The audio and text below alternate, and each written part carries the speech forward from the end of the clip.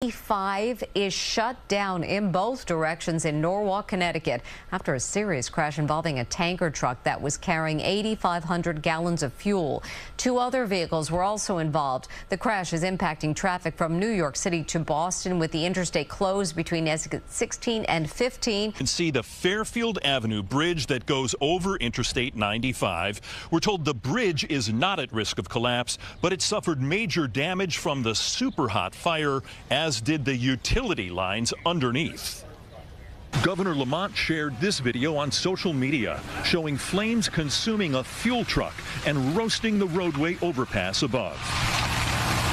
This is the scene now. Remnants of two trucks and a passenger vehicle charred, sitting on the shuttered interstate. You can see utility wires hanging down from the damaged overpass. Chaotic mess as thousands of vehicles traveling one of the country's busiest interstates are diverted onto Norwalk.